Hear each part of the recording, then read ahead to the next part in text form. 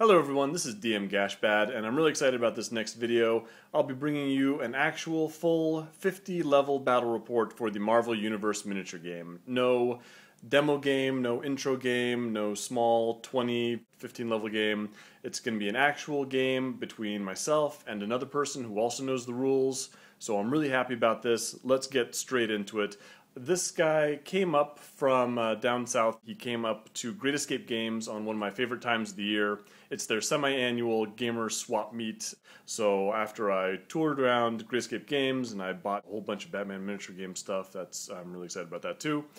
We cleared a table in the front and we got to play this game right now. I asked him, what kind of team would you like to play? I've actually got almost all the Night Models Marvel Universe miniature games guys, so I thought, I asked him what sort of game he'd like to play. He said he's a Spider-Man guy, and so we decided to play his Avengers Spider-Man team against my Dark Avengers team featuring Venom. So here's my team set up off of the table for the time being. We've got the Dark Avengers, we have the Sentry, that brutal Sentry, and we've got Ms. Marvel, that's the fake one, the Moonstone disguised as Ms. Marvel. We have, of course, Venom, that's the Mac Gargan version, the only one that Night Models currently has rules for at all, I should say. We've got Norman Osborn as the Iron Patriot, and we have Ares, the God of War. I also took the Dark Avengers team card that gives everybody an extra willpower. That's not going to make a whole lot of difference with the exception of the Iron Patriot. The Iron Patriot has a rule called Hidden Goblin, where he has to make a willpower check at the beginning of every round or else lose a power because he's got a crazy goblin persona lurking in his head giving him bad advice. So anyway, he also has Master Tactician, which is a willpower roll as well, and so having a bonus to those rolls will make that guy a bit more useful. If you're not familiar with the Dark Avengers, this is sort of the storyline where there's an alien invasion and Tony Stark gets the blame, and Norman Osborn gets the credit for defeating it. So Norman Osborn basically takes over the Avengers, and he sets up his own group of Avengers that are all either bad guys or bad guys disguised as good guys, or just crazy people, in the case of, say, the Sentry. But anyway, that's the idea. Let's take a look at my opponent's team, and here they are. Leading the charge, we have Captain America, then there's Spider-Man, of course, Wolverine next to him, and the invincible Iron Man. Then in the back, we have the lovable, incredible Hulk. So here's the table after deployment. We're going to be playing the big combat scenario, which is just fine with me. I just played a game of that. You may have seen that earlier. It's the one with Thanos fighting a bunch of heroes. In this case, you take your highest level character, you put him in the middle, everyone else goes on a table edge and deploys 6 inches from that edge. So, of course, there's really no contest on this one. We have the Incredible Hulk facing off against the Sentry. I guess they have a few unresolved issues back from the World War Hulk storyline. They've got to settle a few things. Here's my opponent's deployment. He's clustered his guys relatively close. He wants to get in on the action. He's got a fast crew. Spider-Man is fast. Wolverine and Captain America both have agile, so they can make double moves. And, of course, Iron Man flies. So Spider-Man's off a little bit to the side, but otherwise these guys are going to make a beeline towards that melee happening in the middle of the table. I'm doing much the same thing. I've got Ares and Venom there in the center. They're going to run up to try and help, but I've kept my ranged people off a little bit to the sides. Those people are a little bit more vulnerable to attacks, and they don't really want to be in there swinging punches. They'd rather blast people with their various lasers and that sort of thing. So Ms. Marvel's off to the left, and Iron Patriot is off to the right. And so we go into the Bag of Destiny, and we draw a counter to see who gets the first turn. On the first turn of the game, all the champions in the center of the table are +2 defense. I managed to draw my counter, which is fantastic, so I'm going to immediately activate Sentry. Sentry's going to go, and he's going to perform a Sentry Strike on the Hulk. That's only going to do 1 point of damage to the Hulk because, of course, he has that resistance 1 to physical. But then I'm going to go for a throw, and the throw is a big deal. I managed to hit, which is fantastic because Sentry doesn't have a great attack value. So I'm going to throw the Hulk 10 inches back towards my lines. That's going to knock him down, and it's going to put him right in range of all of my dudes. And it's also going to hand that guy a total of 3 damage because, of course, Sentry has a strength of 5. So he's going to take 4 damage, -1 for his resistance. Anyway, that's a great opening salvo. I've got 1 power left. I could use it to defend, but I think it's better because the sentry is a really fast guy. I'm just going to fly back towards my lines. My hope is that I am going to just get away from his charging heroes. So it's my opponent's turn, and he has to activate a person. He actually wants the Hulk to take a little damage. The Hulk gets stronger as he gets hurt. So he's taking a little bit of a risk. The Hulk is on the ground, surrounded by my guys. But he's actually looking to get that guy hurt so he can start swinging a little bit harder.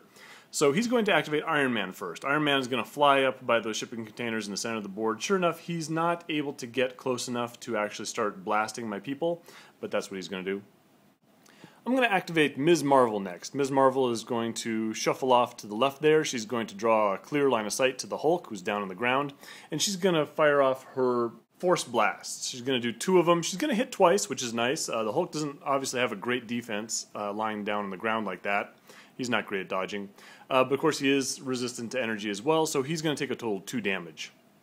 Spider-Man is going to do much the same thing as Iron Man. He's just going to move straight up the board. He's going to hop up on those shipping containers right there. I'm going to keep going with my ranged people. Iron Patriot doesn't want to shoot through that fence. He doesn't want to give the Hulk any cover, so he moves a little bit. And he fires off his repulsor blasts. I think he only ends up doing 1 damage, but that's okay. Next, I don't really want the Hulk getting up. I've really decided I'm going to go for this guy. I'm going to try and pile on as much damage. I'm going to try and take out the Hulk as soon as possible. There's really only 2 strategies to dealing with the Hulk. One is to ignore him. Don't put any damage on him and just let him do what he's going to do.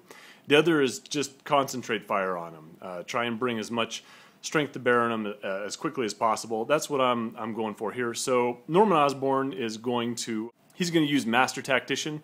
He passes the roll. Oh, by the way, he did in fact fail his Hidden Goblin test in the beginning, so he was down a power.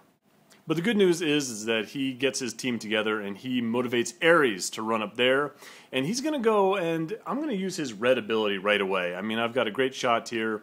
Ares got a sky-high attack. He's got Master Fighter, so he can reroll one of those dice. And Hulk is there on the ground, so I might as well go for my red ability, the Wrath of God. The reason I want to do this attack is even though it doesn't cause as much damage as some of my other stuff, it does have stun 3, and I'm a little worried Hulk's going to get up and really start laying down some hurt here, and so I want to take away some of those power counters that he's going to get because he's going down on his health track. So he does manage to hit, so he's going to do 2 damage. He's going to cause 3 stuns, so Hulk loses 3 power counters, and I'm going to follow that up with a God Strike, and I'm going to cause another 1 damage. So my opponent chooses to activate the Hulk next. So the Hulk is down a bunch of counters. He does have to stand up and all that. So he's not able to actually do a whole lot this round.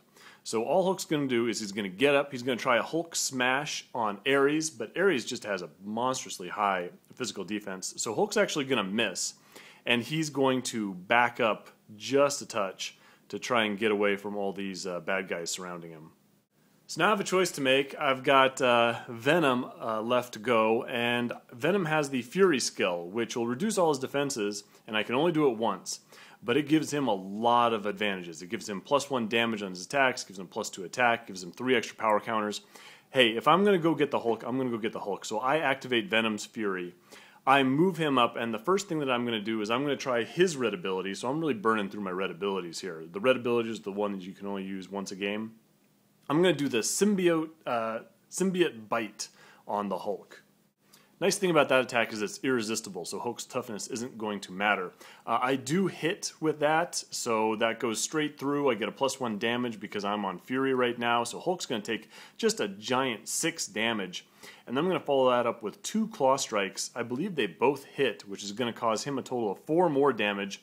The Hulk is now in the red. He is super hurt. He's only got 1 health remaining, and he has to make an immediate stamina test to stay awake. He actually goes and fails it. Hulk's got a real high stamina, but my opponent is unlucky here, and Hulk passes out, and so he just drops from this onslaught by Venom. His teammates are seeing the problem there, so they're trying to hustle up as fast as they can. Wolverine makes a double move up the board. And then the last activation of the round is Captain America. Captain America does the same thing. He double moves because of Agile. He comes up. Now he has a ranged attack. He can throw that shield. So he does a shield bounce and he knocks it off Venom's head. I think that causes about 3 damage because Captain America has heroic action, which gives him +1 damage to his first attack. Anyway, so yeah, he's landed a little bit of damage, but the Hulk is in a lot of trouble, and of course I get a lot of victory points for taking out my opponent's champion. At the end of the round, Venom is going to regenerate one of his health as well, so that's not great for my opponent. So it's time to draw a counter to see who takes the lead for the second round, and I get it again. So this is great news. I've got a bunch of bad guys lined up right there. I want to activate Venom first because he's down 3 on all of his defenses until he activates. So I want to get those defenses back up a little bit. So he's going to go and he's going to do his spray template, that awesome flamethrower template attack, and he's going to hit Wolverine and Captain America, and most importantly, he's going to hit the Hulk. The Hulk cannot dodge it because he is unconscious, so he is automatically going to take 1 damage, and the Hulk is out. That's all it took. So Venom goes and he does all these writhing, nasty tentacles and just pummels the Hulk, and so Banner's going to have to go sleep that off somewhere. Not only that, but they took a big bite out of him on their way. Venom has the cannibal skill, so he actually heals 2 damage from that. Captain America and Wolverine, they both have the acrobat skill, so they're not in any real danger of failing the agility test, take half damage, but they do both take 1 damage, which is fine. So I've got a little bit of power left with Venom. I probably should have moved him back and tried to preserve him a little bit, but I think, no, I've got 1 guy down. Let's move on to the next most dangerous character. That's probably Wolverine. So Venom's going to move up and he's going to try a claw attack on that guy, on Logan, and he is going to miss, unfortunately. And that gives my opponent the activation. Well, Wolverine is right where he wants to be, and so he is just going to fire a barrage of snicks on Venom. He's going to hit 3 times. He's going to cause a total of 6 damage, so that just tears a chunk out of that symbiote from Mr. Matt Gargan there. Ms. Marvel flies up onto that shipping container, and she's going to take that Force Blast, and she's going to aim it at Wolverine. I believe she's going to hit. She's going to cause 2 damage, but that's about it for her. Iron Man is going to fly up a little further, and he's going to take that opportunity to fire his Repulsor Blast. So my opponent is doing kind of the same thing I was, which I think is really the best way to play this game, is to find someone to pick on and then concentrate as much firepower on them as possible. And so he's going to try and take out Venom. So the bad news is, though, that Iron Man goes and misses with his Repulsor Blast. So now I'm going to activate Sentry. So what happens here, and I talked to my opponent to make sure I was able to do this, but as to my understanding of the rules, this is all perfectly legit. Sentry is going to fly up next to Iron Man. Now, so there used to be 2 stacks of shipping containers there. He's actually going to pick up the shipping container that both of them are standing on, and he's going to do like, the flowers are still standing, whip it out from underneath both of them. They both fly, and it's just a short drop, so they're not going to take any damage. But then he's just going to go and drop it on Iron Man's head. So it's a throw attack on the shipping container that they're both standing on. Iron Man fails his agility roll, and he takes 4 damage to the face as Sentry just plummets this big container down on his metal noggin. So there's Iron Man on the ground in base contact with Sentry. That's fantastic. Hey, let's use up all my red abilities.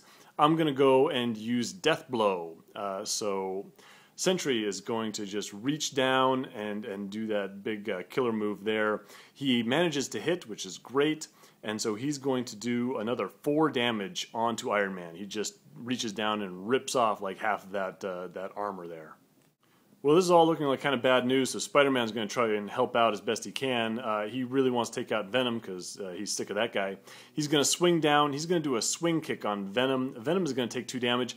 Oh, and I forgot to mention, because we actually realized this a little bit late, Sentry has an ability called the Void, which means that for every damaging attack he does, someone on his team has to take 1 damage themselves, because he's got this gross alter entity inside him that does bad things for every good thing he does.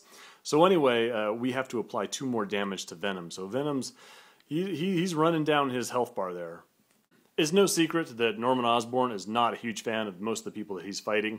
He decides there's 1 too many Iron Man suits on the table right now, so he's going to fly forward a little bit, and he's going to launch 3 repulsor blasts into the prone form of Tony Stark. He's not going to get a better shot than this because Iron Man, of course, is on the ground and can't do much about it. Anyway, he's going to hit, I think, all 3 times, and he's just going to blast that guy straight off the field. So now my opponent is down another combatant. It's Captain America's turn, and he's going to go be the hero that he is. He's going to start off with a shield bounce, which I think hits.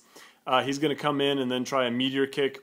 I'm not exactly sure how much damage he does here between heroic actions and all that kind of thing. It's probably around 3 total. Anyway, that pushes Venom into the red. So Venom's got to make a stamina test. His symbiote does give him a reroll, so he is going to stay on his feet. For my final action, I'm going to send Ares in there. Again, I'm going to try and pick on Wolverine. I'm going to see if I can't take that guy out, because he does a scary amount of damage. Unfortunately, Ares is going to miss with all of his attacks, which is not great. And at the end of the round, Venom manages to stay standing. He passes that stamina roll again. Even though in the red, he's down, he's -1 stamina. So, third round, third time in a row, I'm going to take the lead. I draw my counter from the bag, and so that's great. Venom regained 1 because of regeneration. But I figure he's on his way out. So if I'm going to activate him, I kind of have to activate him now. So I take that guy, I move him back a little bit. I want, if they're going to come get me, they at least have to, advance a little bit. And I'm going to use that fantastic symbiote tendrils ability, the spray template. It might not be the best way of doing it. I said you really want to concentrate on one character at a time, and this is kind of spreading a little bit of damage around to everybody. But still, it's a really good blue ability. So I move back, I do that, everyone passes their agility test, they're all acrobats, but they all do take 1 damage. And I even managed to destroy that little crate that Spider-Man was standing on. So next is Spider-Man. Spider-Man, I believe, is going to try and shoot Venom with impact webbing and with his swing kick. Either Spider-Man misses completely or he only does 1 damage. Venom has a pretty good defense. I think I upped his physical defense against these attacks. And impact webbing only does 1 damage anyway. So yeah, I think that's it for Spider-Man, and Venom is still doing all right.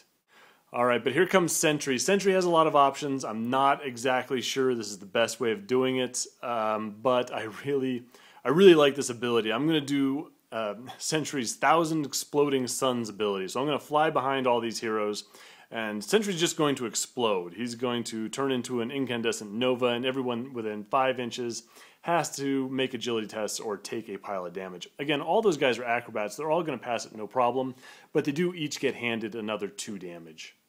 And of course, we're going to clear out all that terrain around there. We're going to damage that helipad. We're going to clear out all those shipping containers. Yeah, so we've just made a big crater in the center of the table. So next up is Captain America. Captain America is going to come in here and try and finish off Venom. I don't think he rolls really well. I think this is the one where he missed his first attack, so he doesn't get that heroic attack. And yeah, I don't think he does great here against Venom.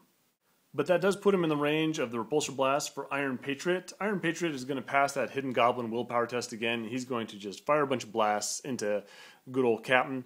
I think he's going to do 4 damage to him, which is really good. And he's going to use Master Tactician again. And so we're going to activate Ares. Ares is going to try to preserve some health on some people. I have given up on doing much of anything to Wolverine. I'm just not able to get through that defense. So I just want him out of here for the time being. So Ares just picks up Wolverine, manages to get that throw off again, which is great. I'm getting a little lucky with getting my hit rolls on the throws. And I just chuck him 10 inches away. I just try and move him as far from the action as I possibly can. That's going to cause 3 damage to Wolverine because he has that adamantium skeleton, and that's the maximum damage he can take. But then I'm going to, with the remainder of my power, move over to Captain America, and I'm going to swing at him with a God Strike. I believe I do another 2 damage. Well, Wolverine doesn't have a ton of great options. He's really far away, so he's got to use a lot of his power to get up and then make a double run. The only person he can really get close to is Sentry, which he happily walks up to and snicks him for 2 damage. But that's not going to make much of an impact on him. And finally, I got Ms. Marvel here. Captain America's in cover, but she's going to blast away at him anyway. She's going to cause 2 damage to that guy. Captain America, I believe, is in the pale. Venom is in the red. So they both have stamina tests to make. They both get rerolls. They're both fine. They're both standing and fighting. Wolverine, Venom, and Ares are all going to regenerate 1 health. So it's the next round, and finally my opponent manages to pull his marker from the bag, and so he's going to go first. He's going to immediately activate Captain America. He's just going to go and meteor kick Venom underneath the chin. He's going to get a crit on that guy. He's going to do 2 damage. That's what he needed to take him off the table. So he just, kapow! He knocks out Mac Gargan until that symbiote wakes him up again. And then he's going to move back to the rest of his teammates. He's going to lend out that leadership bonus that he gives. Ares is going to activate next. We're going to keep picking on Captain America. Actually move directly between Spider-Man and Captain America in case I get really lucky and I want to throw attacks at both of them. It's not to be, though. He throws an attack on Captain America and Captain Shield blocks it, so I can't do that again. I do land another attack, either God Strike or Wrath of Zeus or whatever, and I think I give another 2 damage to Captain America, but that's all. Wolverine is going to move in, and he's going to throw a Berserker Barrage of Snicks onto Ares. I don't think my opponent's rolling super well, because I think Ares only takes another 2 damage. He's got just a giant amount of health. He's not too worried. So Sentry wants to get in there and do the same thing. Unfortunately, he can't quite get it so that his base touches both Wolverine and Captain America. So I've got to choose one or the other. Well, I really want to just get rid of Captain America, so I decide to be in base contact with him. So Sentry flies in, and I decide the best shot is to just try and throw the Captain. And so he grabs and throws Captain America. Again, I get lucky with that to hit roll. I do manage to hit the Captain. I'm going to throw him at Wolverine. Wolverine easily dodges out of the way, but that's 4 damage to Captain America. He can't take that. So he's incapacitated as well. He's off the table. It's up to Spider-Man. It's looking bad for my opponent. He's only got those 2 guys left. He's going to run in there, and he's going to try and beat up the God of War, and that goes about as well as you would expect it would. Spider-Man does not have great offense. He's got a low attack, and he does not have a lot of damaging abilities, but he's going to try it. You go, Peter Parker. Unfortunately, he's going to miss with all of his attacks.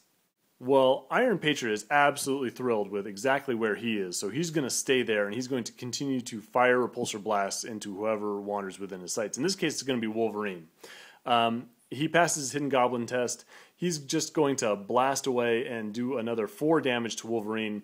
Wolverine goes into the red, and he actually goes KO. Again, my opponent is not rolling super well. Even with the reroll for Soldier, Wolverine passes out. And so Iron Patriot goes, and Master Tacticians, Ms. Marvel. Ms. Marvel's going to fly up, get a little bit of line of sight, better line of sight on all these guys, beating the tar out of each other in the center. She's going to blast Wolverine for another 4 damage, and he can't take that. He gets a little bit fried. He's going to have to spend some time at the X-Mansion healing. Wolverine is also off the table.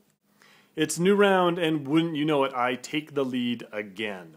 So I see no reason not to keep doing what I'm doing. I'm going to activate Iron Patriot, and he's going to shoot at Spider-Man. Peter Parker just has a giant defense. He's not terribly threatened by being blasted. People, certainly not Norman Osborn. He's used to this kind of thing. So Iron Patriot's going to miss with all of his attacks. He's going to do Master Tactician right away. He's going to activate Ms. Marvel. They've got a little bit of a teamwork going up there, blasting away at the same target. Unfortunately, she is also going to miss. Spider-Man, for his part, is going to do his attacks onto Ares, but you just don't mess with the God of War. Ares is not concerned, and he is missed with all of those spider punches. Spider-Man is just going to move a touch away after that. Ares is going to come in, and we're going to do more of the same. He's going to try and grab and throw Spider-Man. Unfortunately, he misses that attack. He does hit with the God Strike, and so it delivers another 2 damage to Spider-Man, but Spider-Man's kind of hanging in there. He's being a trooper. Sentry is also going to move in. He's also going to try and throw, and he also misses, which is not terribly surprising. However, it's, you can see the frustration on Norman Osborn. Someone smash that bug! But he does hit with a Sentry Strike, so Spider-Man does finally take 3 damage. So it's the last round of the game. It's pretty obvious where this is all heading, but we're going to finish this out. The heroes are going to finish this strong. Unfortunately, again, even though, it's like my opponent has probably twice as many counters in the bag as I do, again, another one of my counters is drawn. I get to go first. Iron Patriot, we're going to do the same thing again. Iron Patriot is going to go first. He's going to blast away at Spider-Man. This time, that Iron Man suit must have kicked in. He's got some predictive software in there, and so I am able to hit him twice. He's going to take 4 damage. That's going to put Spider-Man in the red, and again, my opponent is going to fail his stamina test. So Spider-Man passes out. I immediately do a Master Tactician. I don't want this guy getting up again. Ms. Marvel is going to finish the job. She's going to do a final power blast on Spider-Man. That's going to see all of his health gone, and the Dark Avengers have won the game. The real Avengers are going to have to skulk away and leave these guys to whatever nefarious business they were doing in this construction yard. I'm really happy I got to play that game. Again, I want to play more of this Marvel Superheroes game. It's a really fun system, real simple to learn, and it's really nice to play against someone who knew the rules, and we can just kind of throw down and try and do as well as we possibly could. It turned out a little lopsided, unfortunately. I just got really lucky with both my activations, especially in the beginning, and with my throws. If Hulk had gone first in the beginning, or if I had missed that throw to send Hulk back towards my lines, or kick Wolverine really far away, or all those other things, it could have definitely been a different game. But as it was a big win to the Dark Avengers. Anyway, I thank my opponent for a great game. I hope to play him again. Those are all his models that he's got painted, which was also nice to play against a fully painted, gang, crew, superhero team. Let me know what you think. Leave comments, questions, concerns, that kind of thing in the section below, and I will see you on the next one.